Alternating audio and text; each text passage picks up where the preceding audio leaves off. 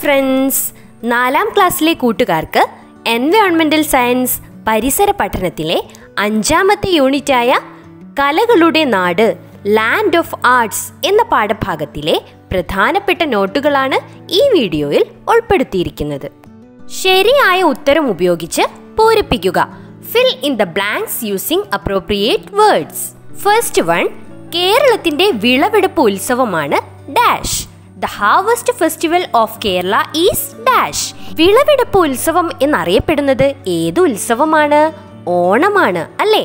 The harvest festival of Kerala is Onam. Second one, 7 ചില്ലുകളും ഒരു പന്തും ഉപയോഗിച്ച് കളിക്കുന്ന കളിയാണ് dash. The game played with a pile of 7 stones and a ball is called dash. ഈ കളിയുടെ പേരാണ് ലഹോറി. The game played with a pile of 7 stones and a ball is called Lahori. Third one, നിലവിളക്ക് കൊളുത്തിവെച്ച് അതിനു ചുറ്റും കേരളീയ വസ്ത്രം ധരിച്ച സ്ത്രീകൾ പാട്ടുപാടി ചുവടുവെക്കുന്ന കലാരൂപമാണ് dash. The art form where women perform dance around a lighted lamp and clap the hands to the tunes of a song is dash. ഏതാണ് ഈ കലാരൂപം? തിരുവാതിരയാണ് അല്ലേ? The art form where women perform dance around a lighted lamp and clap the hands to the tunes of a song is Thiruvathira. Fourth one, Irayimman Thampi ഒരു പ്രമുഖ dash ആയിരുന്നു. Irayimman Thampi was a famous dash. Irayimman Thampi ഒരു പ്രമുഖ സംഗീതജ്ഞനായിരുന്നു അല്ലേ? Irayimman Thampi was a famous musician. Fifth one, ലോക പ്രശസ്തനായ കേരളീയ ചിത്രകലാകാരനാണ് dash. The world famous painter and artist who belonged to Kerala was dash. ആരായിരുന്നു ലോക പ്രശസ്തനായ കേരളീയ ചിത്രകലാകാരൻ? രാജാ രവിവർമ്മയാണ് അല്ലേ? The world famous painter and artist who belonged to Kerala was Raja Ravi Varma. Sixth one, വള്ളംകളിയുമായി ബന്ധപ്പെട്ട പാട്ടുകളാണ് dash. The songs related to snakeboard races are dash. വള്ളം കളിയുമായി ബന്ധപ്പെട്ട പാട്ടുകൾക്ക് വഞ്ചിപ്പാട്ടുകൾ എന്നാണ് പറയുന്നത്. The songs related to snakeboard races are വഞ്ചിപ്പാട്ടു. Seventh one, സംഗീതജ്ഞന്മാരിലെ രാജാവും രാജാക്കന്മാരിലെ സംഗീതജ്ഞനുമായിരുന്നു dash. The person described as king among composers and composer among kings was dash. സംഗീതജ്ഞന്മാരിലെ രാജാവായിരുന്നു സ്വാതി തിരുനാൾ അല്ലേ? The person described as king among composers and composer among kings was Swathi Thirunal. Eighth one, അംഗചേകവന്മാരെ വർണ്ണിച്ചുകൊണ്ടുള്ള പാട്ടുകളാണ് dash. Songs describing the famous അംഗചേകവസ് or warriors are called dash. അംഗചേകവന്മാരെ വർണ്ണിച്ചുകൊണ്ടുള്ള പാട്ടുകൾക്ക് വടക്കൻ പാട്ടുകൾ എന്നാണ് പറയുന്നത്. Songs describing the famous അംഗചേകവസ് or warriors are called വടക്കൻ പാട്ട്. Ninth one, സമൂഹത്തിലെ തിന്മകളെ പരിഹസിച്ചുകൊണ്ട് ചിട്ടപ്പെടുത്തിയിരിക്കുന്ന കലാരൂപമാണ് dash. The art form that makes fun of the evils of the society is dash. ഹാസ്യമായി ചിട്ടപ്പെടുത്തിയിരിക്കുന്ന കലാരൂപമാണ് തുള്ളൽ അല്ലേ? The art form that makes fun of the evils of the society is Thullal. 10th one, വീരന്മാരായ യോദ്ധാക്കൾ dash എന്നറിയപ്പെടുന്നു. Skilled warriors are called dash. വീരന്മാരായ യോദ്ധാക്കളെ നമ്മൾ അംഗചേകവന്മാർ എന്നാണ് പറയുന്നത്. Skilled warriors are called അംഗചേകവേഴ്സ്. 11th one, ചിത്രകലയിലെ സംഭാവനകൾ പരിഗണിച്ച് British രാജാവ് രാജാ രവിവർമ്മക്ക് നൽകിയ പുരസ്കാരമാണ് dash.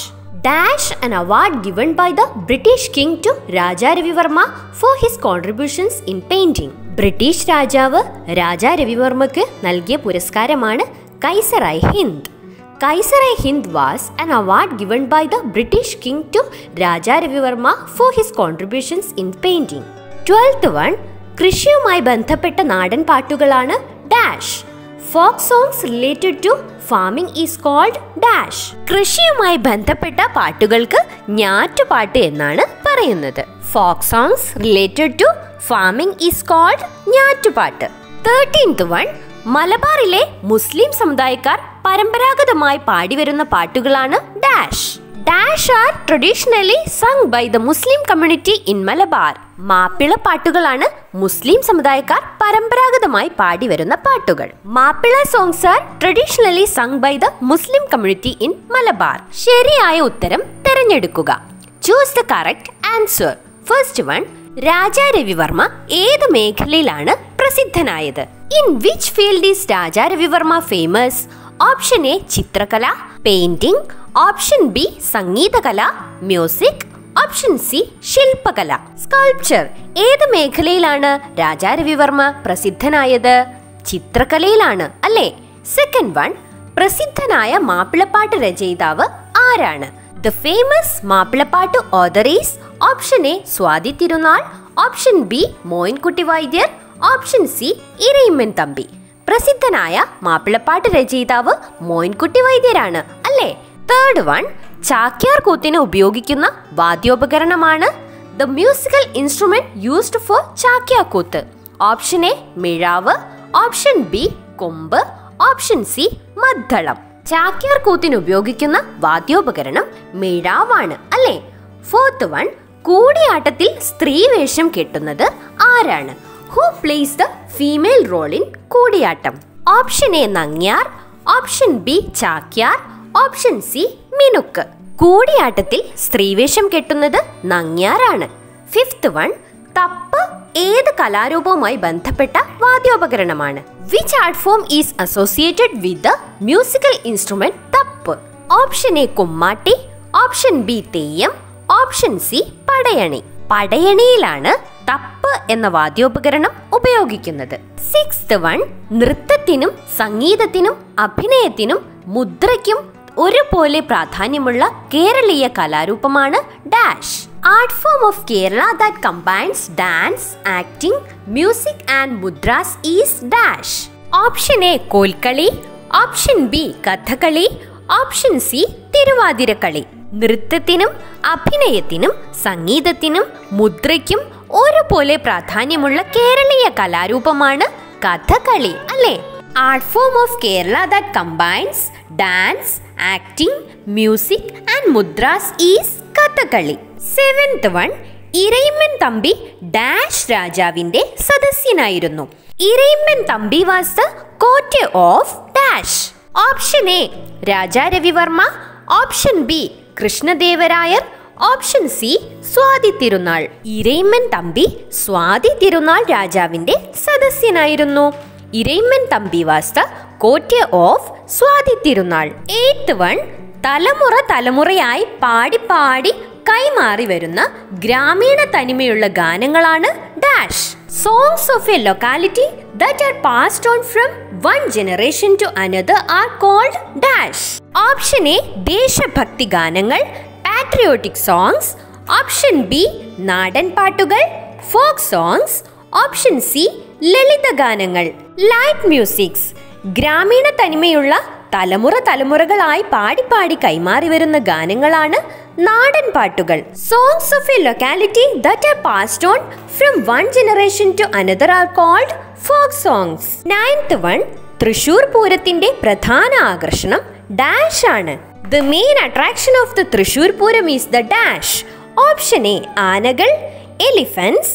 Option B മയിലുകൾ, peacocks. Option C കുതിരകൾ, horses. Thrissur പൂരത്തിന്റെ പ്രധാന ആകർഷണം എന്താണ്? ആനകളാണ് അല്ലേ? The main attraction of the Thrissur Pooram is the elephants.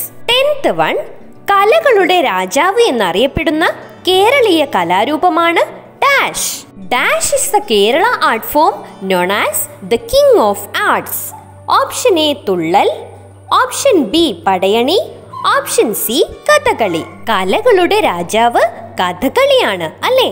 Kathakali is the Kerala art form known as the king of arts. ഇനി നാടൻ കളികൾ ഏതൊക്കെയാണെന്നും ആ കളികൾക്ക് എന്തൊക്കെ ഉപകരണങ്ങൾ ആവശ്യമുണ്ടെന്നും നമ്മൾക്ക് നോക്കാം. Native games and play equipments. താഴെ നിങ്ങൾക്ക് കുറച്ച് നാടൻ കളികളുടെ പേരുകളാണ് പട്ടികയായി നൽകിയിരിക്കുന്നത്.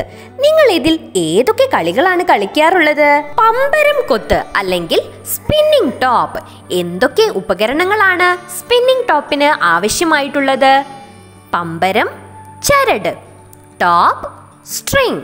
ഗോലികളി അല്ലെങ്കിൽ വട്ടുകളി. ചില സ്ഥലങ്ങളിൽ കോട്ടി കളിക്കുക എന്നും ഇതിന് പറയാറുണ്ട്. ഗോലി കളിക്ക് എന്തെല്ലാം എക്യുപ്മെന്റ്സ് ആണ് ആവശ്യമായിട്ടുള്ളത്? ഗോലികൾ വേണം അല്ലേ? കാൽപന്തു കളി, ഫുട്ബോൾ, എന്തെല്ലാം എക്യുപ്മെന്റ്സ് ആണ് കാൽപന്തു കളിക്ക് ആവശ്യമായിട്ടുള്ളത്? കാൽപന്ത് വേണം അല്ലെങ്കിൽ ഫുട്ബോൾ വേണം അല്ലേ? കൊത്തങ്കല്ല്, എന്തെല്ലാം ഉപകരണങ്ങളാണ് കൊത്തങ്കല്ലിന് ആവശ്യമായിട്ടുള്ളത്? മിനുസമുള്ള 5 കല്ലുകൾ വേണം. 5 സ്മൂത്ത് സ്റ്റോൺസ്. ഇനി എന്താണ് അക്കുകളി? ഇതിന് ആവശ്യമായിട്ടുള്ള ഉപകരണങ്ങൾ എന്തൊക്കെയാണ്? പീസ് ഓഫ് ടൈൽ, ടൈലിന്റെ കഷ്ണമാണ് ആവശ്യമായിട്ടുള്ളത്. വടംവലി അല്ലെങ്കിൽ ടഗ് ഓഫ് വാർ, എന്താണ് ഈ കളിക്ക് ആവശ്യമായിട്ടുള്ള ഉപകരണം? വടം ആവശ്യമാണ്, റോപ്പ് ആവശ്യമാണ്. കസേര കളി, മ്യൂസിക്കൽ ചെയേഴ്സ്, എന്താണ് ഈ കളിക്ക് ആവശ്യമായിട്ടുള്ള ഉപകരണം? കസേരകൾ വേണം അല്ലേ? ചെയേഴ്സ്. പകിട കളി, ഈ കളിക്ക് ആവശ്യമായിട്ടുള്ള ഉപകരണങ്ങളാണ് പകിടകൾ വേണം, കളിക്കളം വേണം, 4 വീതം കരുക്കളും വേണം. Pair of പകിട, game board, 4 buttons. എട്ടുകളി അല്ലെങ്കിൽ കുറ്റിക്കളി, ഈ കളിക്ക് ആവശ്യമായിട്ടുള്ള ഉപകരണങ്ങളാണ് ഒരേ വലിപ്പമുള്ള 4 ടൈലുകളോ അല്ലെങ്കിൽ മുളകളോ വേണം, കളം വേണം, 4 വീതം കരുക്കളും വേണം, കുട്ടിയും കോലും. ബോയ് ആൻഡ് കെയിൻ, ഈ കളിക്ക് ആവശ്യമായിട്ടുള്ള ഉപകരണങ്ങളാണ് നീളമുള്ളതും നീളം കുറഞ്ഞതുമായ ഓരോ കമ്പുകൾ വേണം, ഒരു കുഴിയും വേണം. 2 sticks of different length and a pit. 100-ാം കോല് അല്ലെങ്കിൽ ഈർക്കിൽ തോണ്ട്, ഈ കളിക്ക് ആവശ്യമായിട്ടുള്ള ഉപകരണങ്ങളാണ് ഒരേ വലിപ്പമുള്ള 10 ഈർക്കിൽ കഷ്ണങ്ങളും നീളം കൂടിയ ഒന്നും. 10 pieces of broomsticks with equal length and 1 longer piece. നാടൻ പന്തുകളി അല്ലെങ്കിൽ വെട്ടുപന്ത്, നാറ്റീവ് ബോൾ, ഇതിന് ആവശ്യമായിട്ടുള്ള ഉപകരണങ്ങളാണ് തുണിയോ തോലോ ഉപയോഗിച്ച് ഉണ്ടാക്കുന്ന പന്ത്. Special ball made of leather or cloth. Air പന്ത് അല്ലെങ്കിൽ ത്രോയിങ് ബോൾ, ഇതിന് ആവശ്യമായിട്ടുള്ള ഉപകരണങ്ങളാണ് ചെറിയൊരു പന്ത്, സ്മോൾ ബോൾ. ഇട്ടൂലി, ഇതിന് ആവശ്യമായിട്ടുള്ള ഉപകരണമാണ് സേഫ്റ്റി പിൻ. മാണിക്യ ചെമ്പഴുക്ക, ഇതിന് ആവശ്യമായിട്ടുള്ള ഉപകരണമാണ് ചെറിയൊരു പന്ത്, small ball or ball like things. നിങ്ങൾക്ക് ഇഷ്ടപ്പെട്ട ഒരു നാടൻ കളിയെക്കുറിച്ച് കുറിപ്പ് തയ്യാറാക്കുക. ഇവിടെ നിങ്ങൾക്ക് നൽകിയിരിക്കുന്നത് കുളം കര എന്ന കളിയെക്കുറിച്ചാണ്. നമ്മൾക്ക് കുളം കരയെക്കുറിച്ച് ഒരു കുഞ്ഞു കുറിപ്പ് തയ്യാറാക്കി നോക്കാം. 2 അതിലധികമോ കുട്ടികൾ കളിക്കുന്ന ഒരു നാടൻ കളിയാണ് കുളം കര. ആദ്യം തന്നെ കുട്ടികളുടെ എണ്ണത്തിനനുസരിച്ച് ഒരു വൃത്തം വരയ്ക്കുക. വൃത്തത്തിന് ചുറ്റുമായി കുട്ടികൾ നിൽക്കണം. വൃത്തത്തിന് നടുവിലായി ഒരു നേതാവാണ് കളി നിയന്ത്രിക്കുന്നത്. വൃത്തത്തിന് ഉൾവശം കുളവും പുറം ഭാഗം കരയുമായി സങ്കല്പിക്കണം. നേതാവ് കുളം കര എന്ന് മാറി മാറി പറയുന്നതിനനുസരിച്ച് കുട്ടികൾ കുളത്തിലേക്കും കരയിലേക്കും മാറി മാറി ചാടണം. ചിലപ്പോൾ നേതാവ് കുളം അല്ലെങ്കിൽ കര തുടർച്ചയായി പറഞ്ഞുകൊണ്ടിരിക്കും. ആ സമയം തെറ്റായ ചാട്ടം നടത്തുന്ന കുട്ടികൾ കളിയിൽ നിന്ന് പുറത്തു പോകും. കളിയിൽ അവസാനം വരെ നിൽക്കുന്ന കുട്ടി വിജയിക്കുകയും ചെയ്യും. ഈ കളിയുടെ നിയമങ്ങൾ എന്തൊക്കെയാണ്? വരയിൽ ചവിട്ടാൻ പാടില്ല, വിപരീത ദിശയിൽ ചാടാൻ പാടില്ല, ചാടുന്നതിന് താമസം വരാനോ നടന്നു കയറാനോ പാടില്ല. Write a short note on your favourite local game. കുളം കര. കുളം കര is a folk game played by 2 or more children. First, draw a circle according to the number of children. Children should stand around the circle. There is a leader in the middle of the circle. The leader controls the game. The inner side of the circle should be imagined as a kulam or pond and the outside as a kara or shore. According to the leaders alternately saying kulam kara, children should jump alternately into pool and shore. Sometimes the leader is constantly saying kulam or kara.